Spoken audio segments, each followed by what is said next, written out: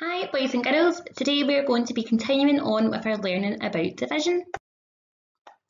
So what are we learning today? Well, we're continuing to use our knowledge of how a times table is built up to solve division problems, and today we're going to be focusing on using groups as a strategy. How are we going to learn this? Well, we've got this PowerPoint, you'll be doing a textbook page, you can have a go at hit the button, and as an active task, you can have a go at sharing counters, sweets, chocolates, anything equally. So if you have a bundle of sweets, then you could say, I'm going to share these equally between me and my mum, okay? Or imagine that someone else is there, or maybe your dog is there. You're going to share things equally between 3 people, okay? So have a go at sharing different amounts equally. Why are we learning this? Well, we want to be successful learners who can solve division problems on textbook pages and worksheets and in real life as well. And we want to be confident individuals who can choose from a range of strategies. So we've looked at number lines, we've looked at arrays, and today we're going to focus on groups. So how will we know if we've been successful? We'll be able to explain the connection between multiplication and division, and we'll know that it's the inverse of each other. We'll be able to make division facts from times table facts. When we're solving a problem, we'll know which times table fact to use. We can use lots of different words to talk about what we are doing, so sharing and grouping, and we can record this in a bundle of different ways, so including the multiplication and division symbols. And like I said, today we're really going to be focusing on using groups. But let's recap what we already know. So we've already looked at sharing equally. So here's a question where it asks us, how many cookies do Bobby and Serena get? So we have got 3, 6, 8 cookies and 2 people. Okay, so we did this at the beginning of the week. How will we know how many cookies they'll each get? We need to share them equally. So we'll put 1 cookie of each person one at a time. So let's do that now. Okay, so we're not giving them all to Bobby and then leaving 1 left over for Serena. There needs to be equal amounts of cookies between the 2 people. So sharing them out 1 at a time, and this is the kind of thing, boys and girls, you could be doing as your active task. And how many did they each get? They've each got 4. So we know that 8 cookies divided by 2 people equals 4. Okay, here's another question. We've got a pizza this time, and it's asking us, can we share this pizza equally between the 2 plates? Okay, so I know a lot of people will be getting pizzas at the weekend maybe, and to share them between you and your brother or sister. One person can't really get more than the other. We need to share them equally. So we've got 6 slices. Let's see how we would do that. Again, giving each person 1 at a time. And then we can see that each person's got 3 slices of pizza. So 6 divided by 2 is... So boys and girls, we'll already be quite confident with sharing things equally. And today we're really going to focus on grouping for division. Now, in this example, it's asking us to group the footballs into groups of 3s to find out how many nets are needed, because 1 football net can hold 3 balls. So we need to really identify the groups of 3 amongst this. So here's 1 group of 3. Here is another group of 3, and this is how you can be working out problems, boys and girls, in your textbook pages, in your worksheets. It's a really good strategy. There's another group of 3. So we have got 1, 2, 3 groups of 3. Now, we know that in a division, the biggest number always comes first. So how do we write this? Well, we're going to write 9, because there was 9 to start with, and we've divided it into groups of 3. And we know that in each group of 3, there are 3 balls. Okay, so in the 3 groups, so 9 divided by 3 equals 3. Let's try another example. This example is telling us that each basket can hold 4 apples, and there are 16 apples on the tree, and we want to know how many baskets can be filled. Okay, so it's really 16 divided by 4. So let's see how many groups of 4 we can find. So here is 1 group of 4. Here is another group of 4. There's another group of 4. and another group of 4. So how many groups of 4 do I have? I've got 1, 2, 3, 4 groups of 4. So what is the biggest number that we have used here? Well, it's 16. We started off with 16 apples and we've divided them into groups of 4. And we have found that there are 4 groups of 4. So we now know that 16 divided by 4 is 4. And then we know that there will be 4 baskets that could be filled up using apples from the tree. Right, looking now at our next example, and there's some pencils here, and it's asking us how many packs of pencils would these pencils fill? And we know that pencils are sold in packs of 5. So what are we going to group these pencils into? We're going to group them into bundles of 5, into groups of 5. So let's see if I can find some groups of 5.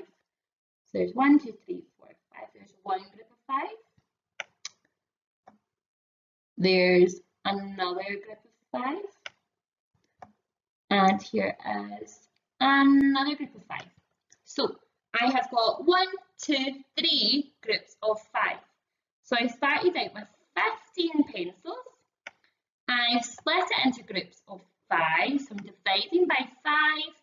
And how many of these groups do I have? Well, I've got 3 groups of 5. Okay, so 15 divided by 5 equals 3. I hope this is making sense to you, boys and girls.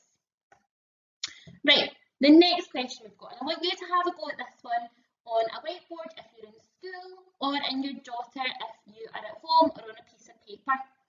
And it's telling us that the bakery sells gingerbread people in packs of 2. And it's asking us, how many packs can be made from these gingerbread people? Now, the first thing you're going to do, boys and girls, is find out how many gingerbread men there are altogether. Okay? So you need to find out how many there are altogether, and then split them into packs of 2. So you might want to pause the video while you do this. You can draw out the problem, and then press play to see if you've managed to work it out correctly. Okay, so let me count how many there are. 2, 4, 6, 8, 10, 12, 14, 16. Right, there's 16 gingerbread men all together. So that's going to be my first number because I'm starting off with the biggest number, how many there are in total. And I'm going to split them into groups of 2 because they're sold in packs of 2. So here's 1 pack of 2, 2 packs of 2, 3, 4, 5, 6, 7, and 8. So I have got 16. I divided it into groups of 2. And how many groups are there? Well, there's 1, 2, 3, 4, 5, 6, 7, 8. So I know that 16 divided by 2 is 8. This is easy, boys and girls. I hope you're doing okay with this. Let's try the next one. So we've got mince pies this time. I'm not really a fan of mince pies, boys and girls, but you might like them. So we're going to see, well, how many boxes could be filled using this mince pies? And we know that the mince pies are sold in boxes of 6. So again, you can pause the video and see if you can work this out.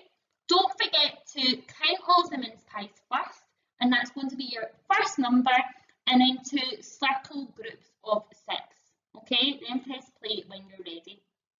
So there are 3, 6, 9, 12, 15, 18 mince pies. And I'm going to put them into groups of 6. So here's 1 group of 6, 2 groups of 6, 3 groups of 6.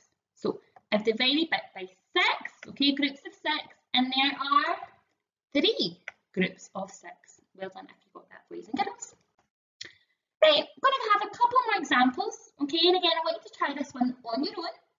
This time it's telling us that peppers are sold in packs of 2. So how many packs can be filled using these peppers? So remember, your first step is going to be counting all the peppers that are there. You then want to draw them out and then circle the packs of 2. Okay, so circle groups of 2. So pause the video while you have a go and play it when you're ready. So let's see how many there are together. I've got 3, 4, 5, 6, 7, 14. Let me check, actually, I don't think it's going up in 7s. 2, 4, 6, 8, 10, 12, 14, 16, 18, 20, 22. So there are 22 peppers, and I'm going to circle groups of 2. So here's 1 group of 2, 2, 3, 4. You can see that sometimes it can take a while with the bigger numbers to circle the groups, so it's not always the best strategy, but it's a good strategy to learn. And it's just about picking the strategy really that works best for you. And here we go, so I've circled the groups of 2. Let's check now how many groups are there. 1, 2, 3, 4, 5, 6, 7, 8, 9, 10, 11. Right, so 22. I've divided it into groups of 2, and there are 11 groups. I hope you got it right, boys and girls. If not, you can go back to the beginning and have another watch. We've got one more example. We've got bananas this time, and it's telling us that bananas are sold in packs of 5. How many packs can be filled using these bananas? So I want you to pause the video, okay, try and work it out. I'm not going to give you any more clues this time, and play to see if you've got it correct. So let's count. How many bananas are there altogether? 5, 10, 15, 20. I'm dividing it into groups of 5, so let's circle the groups of 5. Got 1, 2, 3, 4. So 20 divided by 5 equals 4, because I've got 4 groups of 5. Right, boys and girls, that is the PowerPoint finished for today. I hope that all makes sense. Just let me know if you've got any questions in the Ask the Teachers channel. Bye for now.